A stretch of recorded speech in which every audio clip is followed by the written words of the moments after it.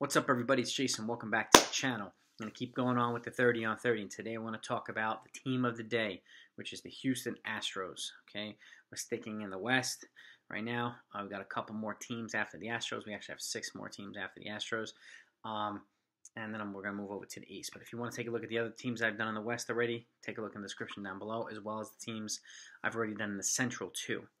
And then I will be moving over, obviously, to the East and take a look at a bunch of other recent videos that I put out in the description down below as well. So, first-timers, welcome to the channel. The Houston Astros, to me, they're in a kind of a funky spot. I mean, obviously, Hinch is no longer there. I like the Dusty Baker hire. I think he'll be good, for some of these guys. But I think they're going to undergo some change. Obviously, Justin Verlander's down from Tommy John surgery, so he's going to miss the entire year.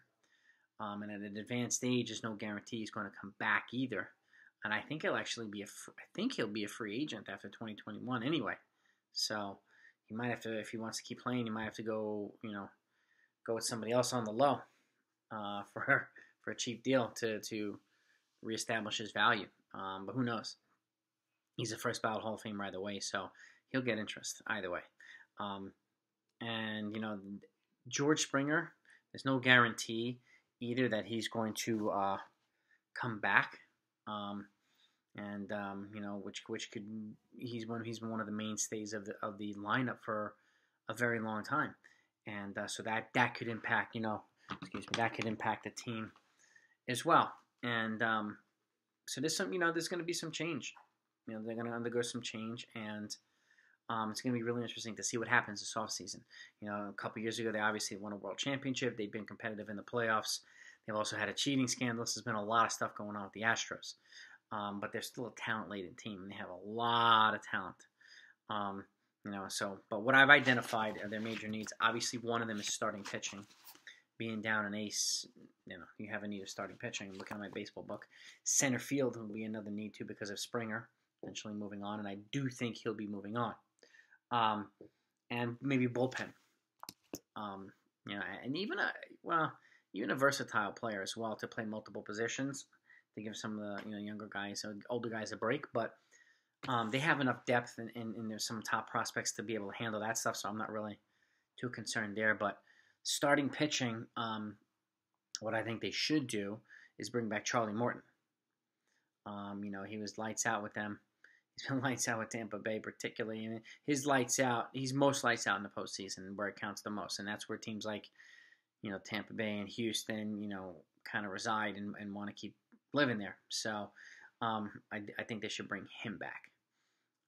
He'd be a big fit. And potentially another arm, even if it's a Mike Minor or something like that. Just another arm to give some depth to complement Greinke, who is also kind of on the decline too. But then you have Jose Urquidy and some of these other folks and some younger prospects. But I think they need to bring in a stabilizer, and I think Charlie Morton serves that role.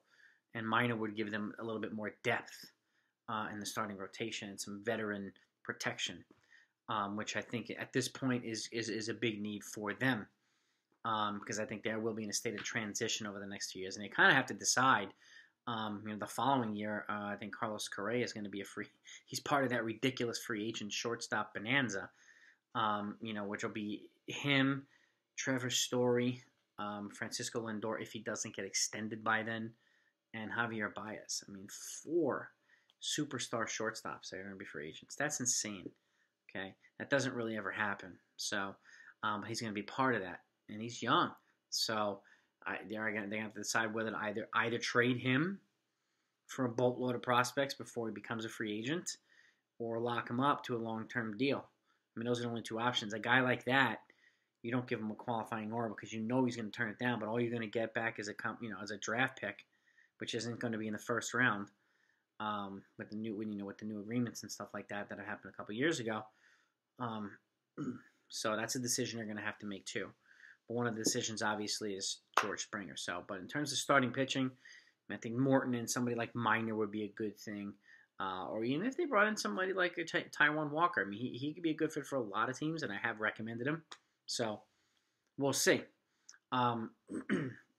Bullpen is another need.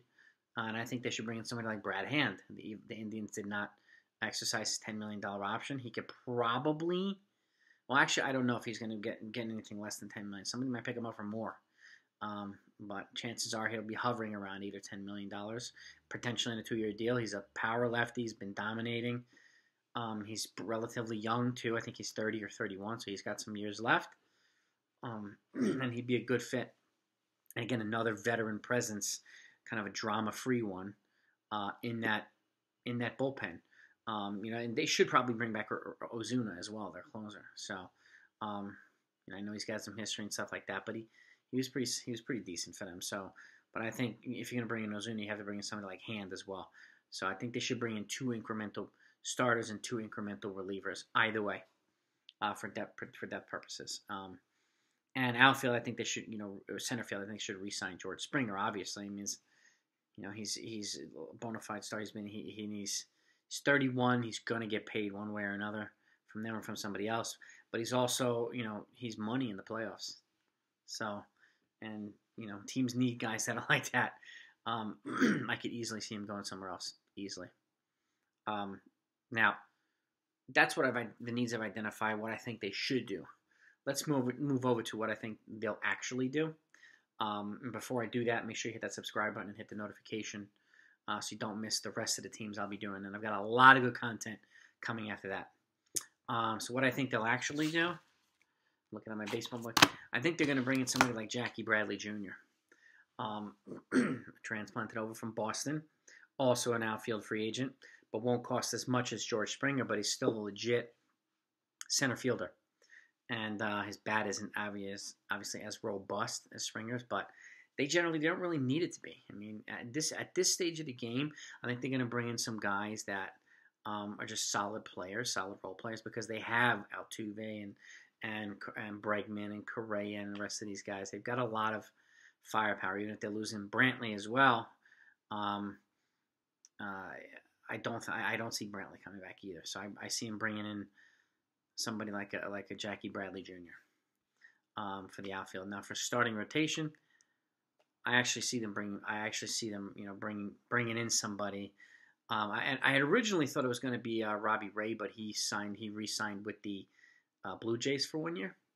So I can see them either making a trade for a starter, maybe like a Joe Musgrove or something like that, who has some years of control left. Which could be another solid pickup. I mean, they've been pretty good and pretty successful with the trades. They've traded for Verlander, Garrett Cole, Zach Greinke, and surprisingly enough, they've had the depth to actually pull them off, which is pretty crazy. They got themselves a title, obviously, with it. So, but I see them bringing in somebody like, I don't see them bringing back Charlie Morton. I can't see them bringing in somebody like a Taijuan Walker, but I actually see him going elsewhere. So I actually see them. My more aggressive prediction is to let some of their young guys see what they have in their young guys. They'll bring in an incremental starter, probably like a Mike Minor, but I don't think they'll break 2. I think they're going to give their young guys a chance. I mean, we're in kind of a transition anyway, and in order to have a power stack rotation, they're going to have to make up for Verlander, which I don't think they're going to do. Now it's a chance for like Greinke and Urquidy to kind of lead the top brigade and then see what their young guys can do behind them. So give them a chance. And while bringing in an incremental pitcher as well. They'll bring in somebody for depth, I think.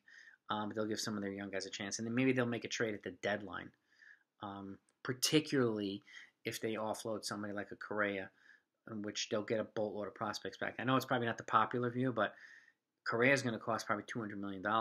So can we really see them? We can, but we don't know. We don't know, particularly since Verlander won't be back. That's $30 million they'll have available. So, and they didn't sign Cole, so that's another $30 million. So they will have money, but it's time for them to make decisions. So, in terms of bullpen, I see them bringing in somebody like a Tony Watson. Not really any sexy moves. I mean, Bradley's probably the most probably flashy move I think they'll make, and that's not even uber flashy. So, unfortunately, that's just the situation I see the Astros are in. I could be wrong. They could make a bold move or something like that and bring in somebody, but Just don't see it happening with this free agent market and kind of the status of a lot of teams and their needs. But they'll bring in a couple of free agents one way or another, 2 or 3 or 4 positional depth, pitching depth, bullpen depth, and potentially make a trade at the deadline. But Jackie Bradley seems to me the most flashy move, and it's just because they might have 3 glaring needs doesn't mean they're going to address them. Sometimes a team has one glaring need, and they'll not only address that, but they'll bring in depth at other positions. It's off seasons are weird like that. So that's what I see the Astros doing. I hope that they do more, but who knows? We'll see. And like I said, they're kind of in a state of transition a little bit, in my opinion. They have some tough decisions to make in the next year. So particularly right now with George Springer, whether to bring him back or not. But remember, if they're going to sign him, he's going to cost buku money. Correa's going to cost buku money. And then they're going to have, Bregman, they're going to have 4 guys on 9-figure contracts, 4 players. So, and it's Houston, so it's not one